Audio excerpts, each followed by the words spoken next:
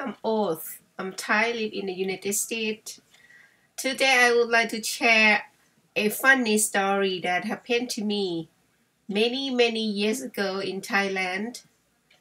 I don't know if anybody had experience like me, or maybe it is the general event for somebody. Okay, let's listen to me. Many years ago, I was in Thailand, and I like to do the manicure and pedicure. I I had my favorite shop that just walk like 1 or 2 minutes from my parents' home, because I live with my parents that time. And then the person who did my nails, I was a little bit knowing her in a short while, but she was very nice. And on that day, when she finished doing my nails, she told her employer that she was going to check her email and her dating site on the internet, because she was looking for foreigner boyfriend. Then I offer myself to help her, and she said her friend posting her picture and her profile on the internet for a couple years, but still nobody. And if I'm not wrong, she said she paid for her friend a little bit to do that. Then I offer my helping to her without any charge. And then I did.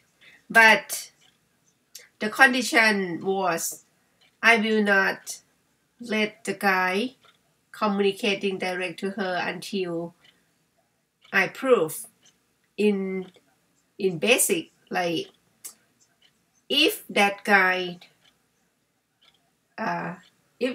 had positive point of view or negative point of view, normally I will pick the one who had positive. And then I got four guys contacted, and I communicate with them in the beginning, and 3 of them decided to leave because they didn't understand why they could not. I'm sorry about my English, but I try to correct my English too. They couldn't talk or communicate direct to the girl, so they decided to leave. As I explained to them that the girl could not speak English yet. Anyway, during that time, I will print and tell her in Thai what the guy saying. And at last, one guy keep communicating with me for 4 months. That's me. I was a middle person. I print and then translate in Thai for her what he said, and then he write what he want to reply him, and then I contact him for her until 4 months. Until 4 months that the guy said okay, he would like to meet her in person, but not really soon. Then I told the guy, okay, I will tell her to do something that they can communicate to each other. And then I told the girl at least she need to get her cell phone, because that time cell phone in Thailand was very expensive. It's very, very expensive if compared to today. And then she got her cell phone and start learning English. And then they can communicate direct on her cell phone. For a year, I guess, for a year, the guy came to Thailand. Myself and her sister, her friend, went to the airport and see him.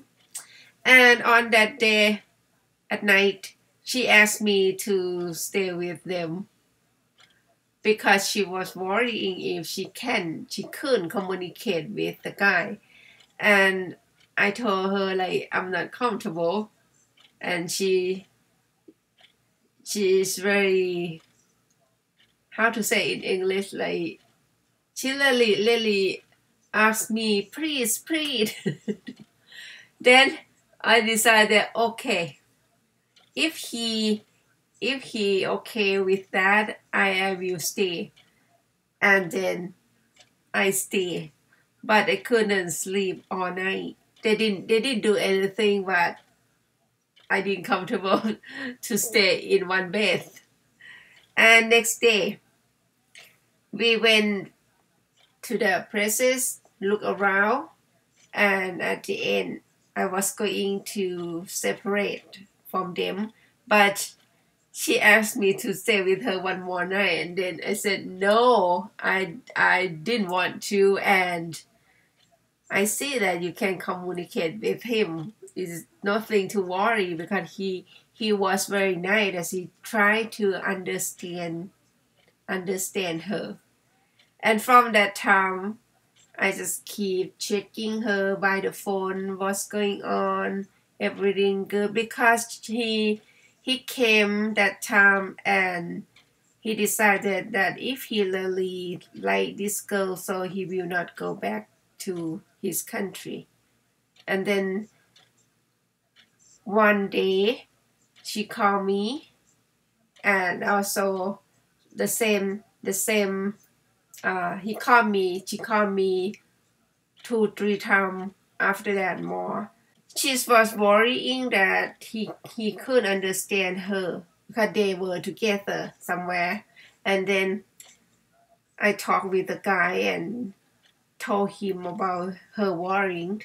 And then the guy said, in fact, he was fine. He tried to understand and communicate with her, just only herself that worried too much. Then I told her she need to be not worry too much and try to communicate with him because he was trying. And after that, I thought he went back to his country for a short while and then come back again or something. I don't know, because I moved to the United States. And many years later, I got an email from him that he was trying to get her visa and bring her back to his country. And now today I heard about them that already together in his country with her son, because she has a little son too. That's it. I hope you enjoyed my story and forgive me about my English. Thank you for listening. Have a good day. Bye.